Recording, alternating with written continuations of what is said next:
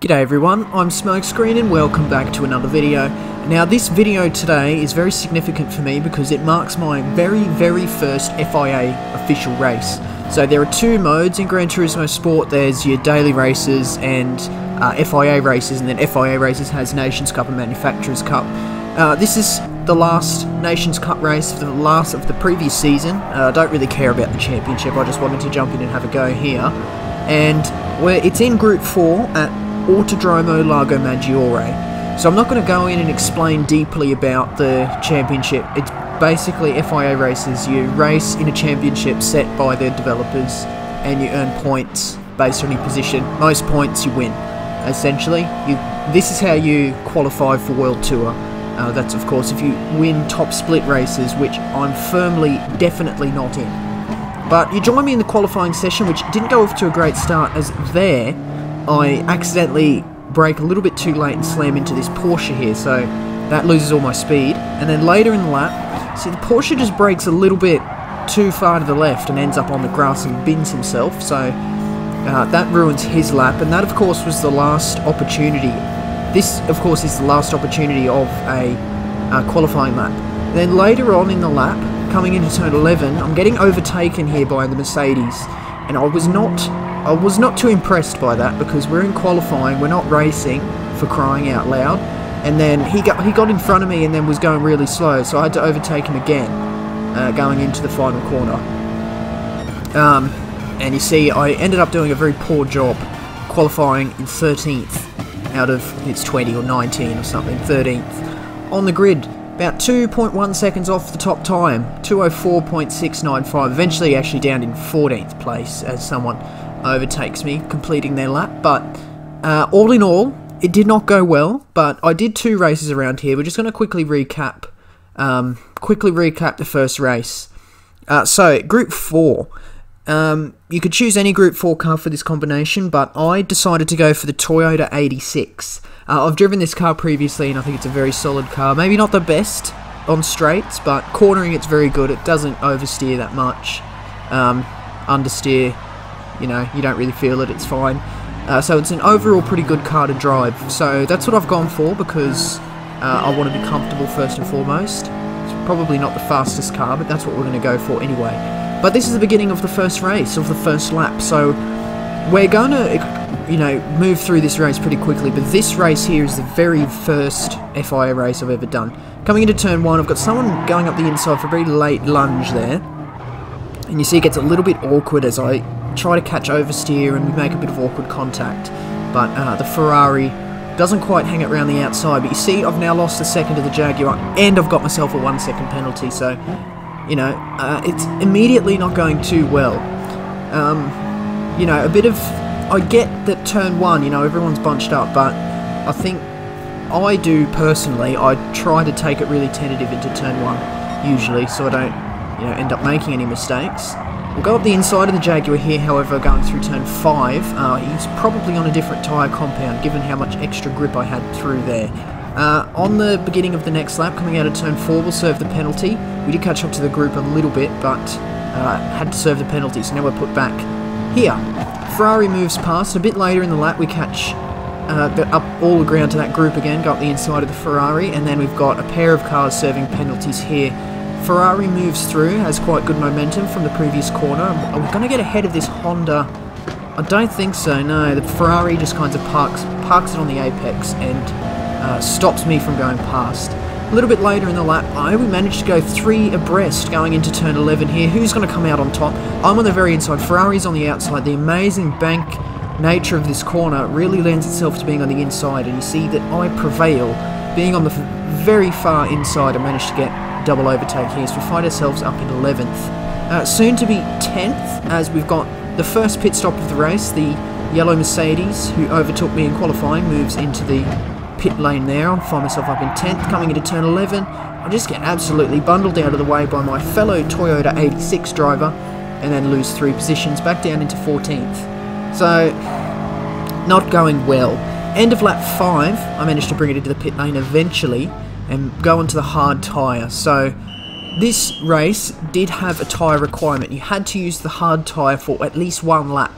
and I think in this case I decided to go in on the end of lap 5, you know, start on the softs, and then go in on the end of lap 5, change to the hard, and do one lap on the hard, and then come back in and finish the race on softs, because the hard tyre is the slowest tyre. You don't want to spend more time than necessary on that tyre going slower than anyone else on medium or soft tyres, but as a result of my 2-stop very close together, I am firmly in 19th position at this point. I catch up 1 position going past this McGann here, but I'm now on my last set of tyres to the end, so every lap here I'm gaining. Every time someone goes into the pits from now on, I will gain the position provided I'm close enough to them.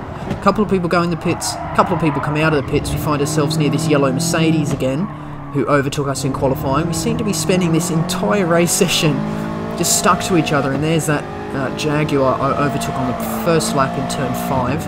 Managed to go past him as he gets a poor run out of turn 2. Coming into the final sector of lap 10, it took us quite a while to get an overtake done on this guy.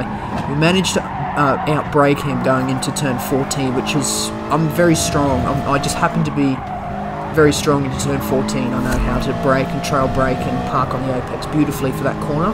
We managed to finally get the move on that guy.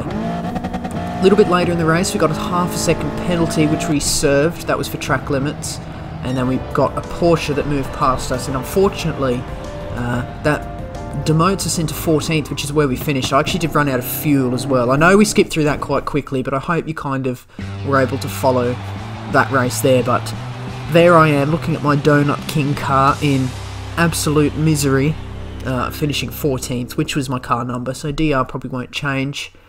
But it was fine for a first race. Could be worse, you know, so I had no choice but to go again in the next session at 1 hour and 20 minutes later. And this is the beginning of the qualifying session. I believe I have one poor chap in 16th place on the grid there who's stuck on hard tyres, but we managed to exit the pits now. I took a very different approach. You saw in my previous qualifying session that I tried to get a slipstream from cars ahead, but it ended up imploding. So I decided to fuel burn a little bit, find myself completely isolated on the track. Do not want to get myself any COVID-19 related fines, so I have successfully done that. But this is my qualifying lap now, so we'll go through a lap braking just on the end of the fence into turn 1, trail brake into turn 1 nicely, a little burst of acceleration, and then we want to keep it really close to the apex. Not quite the perfect line through turn 2 there, but not to worry. Turn 3, I go out wide to get a better angle through turn 3, but I think I ended up losing time from that, but that's the way I took it. Little more burst of acceleration, and then we slow it right down. Brake a lot earlier than you think for turn 4, because it kind of goes over a crest downhill off camber, so you go really wide if you do not scrub enough speed off there. Braking just on the end of the curb on the left hand side into turn 5, or a bit after the end of the curb. Get onto the power nice and early. If you stop it dead on the apex, you can get onto the power pretty much instantly and take a lovely line up here. Braking into the S's now, about halfway along that curb, we brake and turn in and take each apex nicely, all over the curbs, pair out to the outside, and then these two corners here, pretty much a straight line. You can get the car right on top of the curbs there, but not too far. You do not want to get penalties. We are of course using FIA track limits, which are a bit stricter than daily races, but no penalties so far, so let's hope we keep it that way. Turn 11, braking just on the end of that green fence, just after the 50 metre board. Third gear through there, on the power, really early there, using that banking of the corner to get the car around, and up the hill now through the sweeping S's, easily flat out in a Group 4 car, especially this one that turns quite well. All over that second curb there. We're going to come into Sector 3 and see that we're 1.2 seconds up at this point on, I don't know what time, actually, that was a pretty stupid thing to say because I don't know what time that is. But we'll come through the final sector now. Absolutely nice line through there. Maybe on the power a little bit early. Had to get off the power once again. But not to worry. Over to the right hand side for the final corner. Brake on the 50 in 4th gear. Turn in really early. You want to use that curb. But I didn't quite use enough of it. I ended up a little bit wide on the exit. We'll lose a slight bit of time from there. But overall, it's a good lap. We'll cross the line with a 2:04.0. Straight to pole position, baby, by 9/10 off Creto. I wanted to go again, but ended up sliding wide at turn 1. So that marks the end of the qualifying session. no one was able to match me. But that marks the end of the qualifying session, which marks the start of the actual race session. Please do enjoy the intro.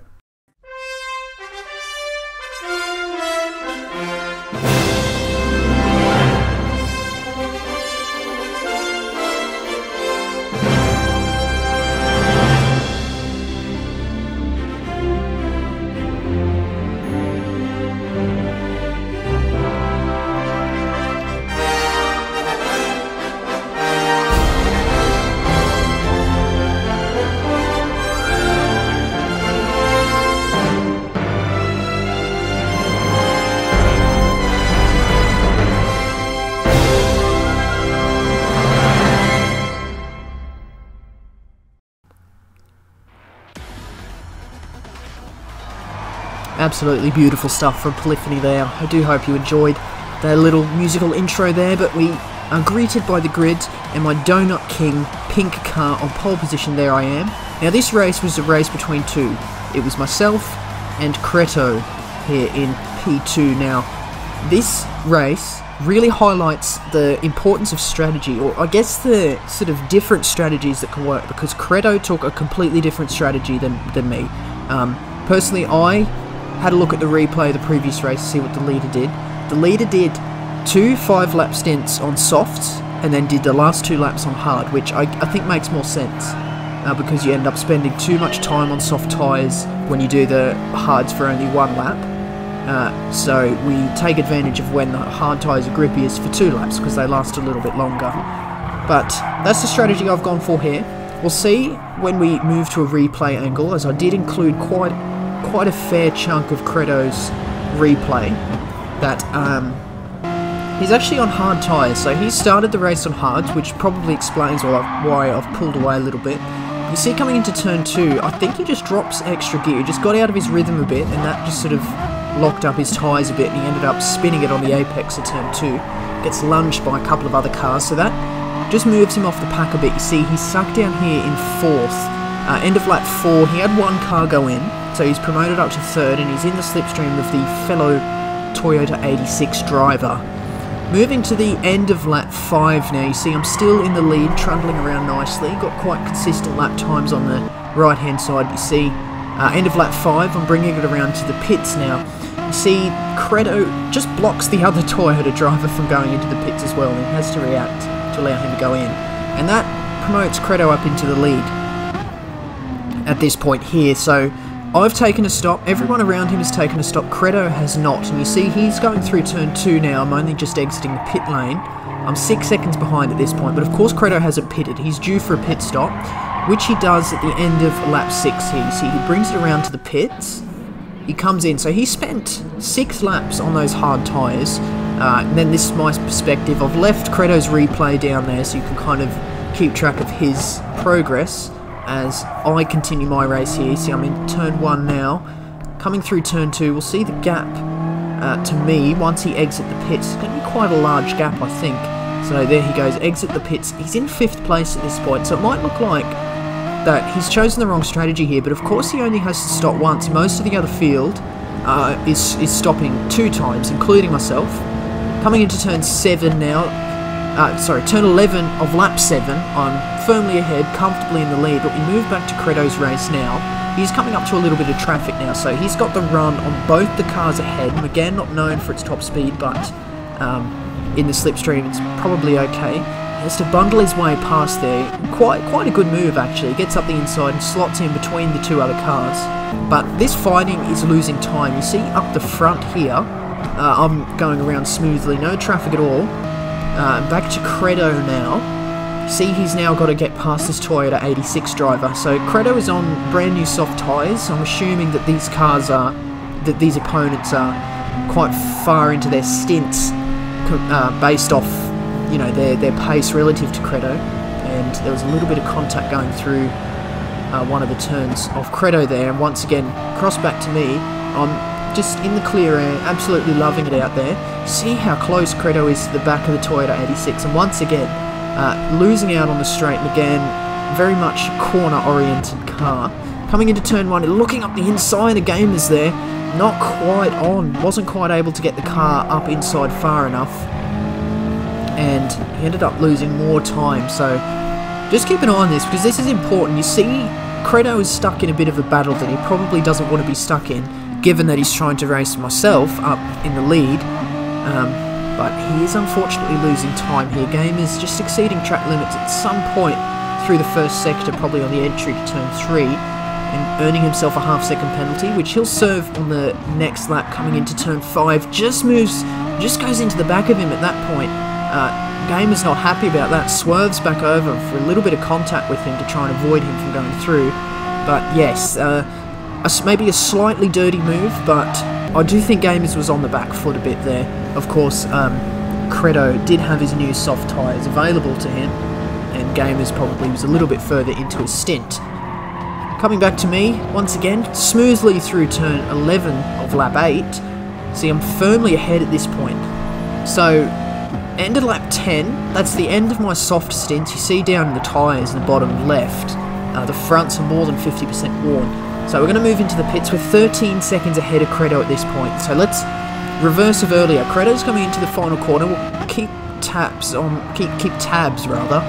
my pit stop progression as Credo rounds the final corner now. So from here to the end, there I am exiting my pit box now. Teleport to the end of the pit lane. Flashback to me.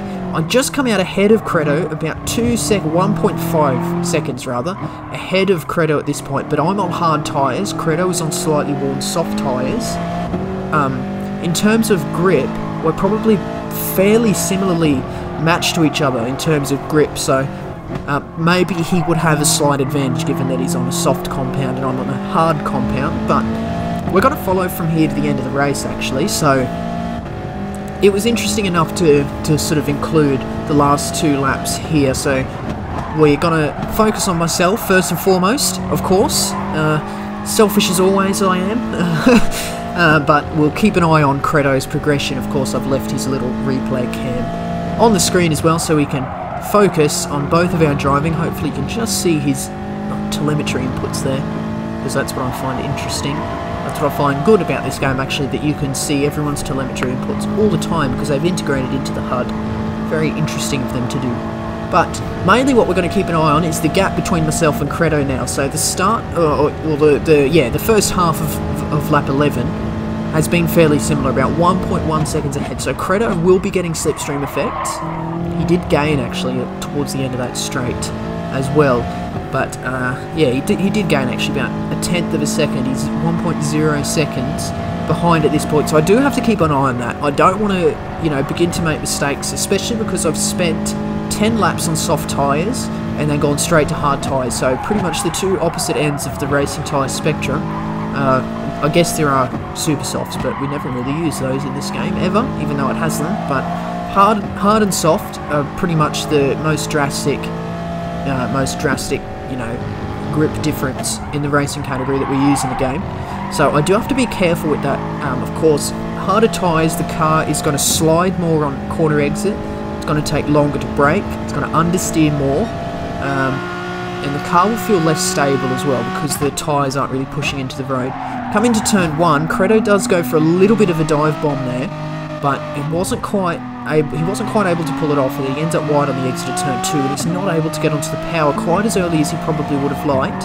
Flashback to me, 1.15 seconds ahead of Credo at this point, get a lovely line through turn 4, and then we flashback to Credo, gets a massive oversteer moment, starting to feel the effects of those extremely worn soft tyres that he spent half the race on. And he's not quite able to keep onto the back of me. He just drops off a bit, 1.2 seconds here. But coming into turn 11, we'll flash back to Credo. He goes for quite a similar sort of run as he did into turn 1, obviously trying to make something occur through the final lap, and I can't disrespect that because I think it's okay. Final lap, you might as well go for it. What have you got to lose? But unfortunately, he's not quite able to get close enough. Coming into the final sector now, let's see if we can keep our first place. It's been a fairly convincing race so far, although I will admit, when I was in the race and came out of my final pits and saw Credo 1 second behind, I was like, oh my goodness, how did he do that? Of course, having a look at the replay, he's done that by only going in for 1 stop. But you can see just how close Credo was, really, as we round the final corner now. It's going to be a fairly well, I was going to say convincing victory, not really. Maybe if Credo wasn't stuck fighting, he probably would have been ahead of me even, because it's only 7/10 in the end, which is what I was going to say before. So you can easily see how a 1-stop versus a 2-stop could work for this race. And I honestly do think Credo, he would have seriously been contending for the race win there, given that he had not been stuck fighting in that sort of little pack he was in between, you know, sort of near the start of the race laps. Sort of 4, 5, 6, 7, vying for positions 2, 3, 4 and 5. But you see, it did come to smokescreen in the end. Pole position, fastest lap, a clean race, a 3-star victory. It's my 28th win on the game. So, you know, on this account, that is. 153 points for the End of Nations Cup. So, I do hope you found that interesting. It was my first FIA race, so I think I did okay, given the circumstances. Big shout out to Credo as well, if you do happen to find this somewhere. Big shout out to you for providing a good race and honestly catching me blindsided by your strategy. 1-stop versus the 2-stop, very good. Maybe you managed that. You may have got me for the race win, given that you had not been fighting in that pack. So it's easy to see how different strategies can work for the same race, and I think that is definitely an interesting aspect of Gran Turismo here. But that's going to be the end of this one. Do hit the like button if you enjoyed, and do subscribe if you'd like to see more videos like this. I do have plenty of videos lined up for the next few weeks or so. But that's going to be the end of this one today, and that means that is it from me. So once again, I do thank you very much for watching. See you later.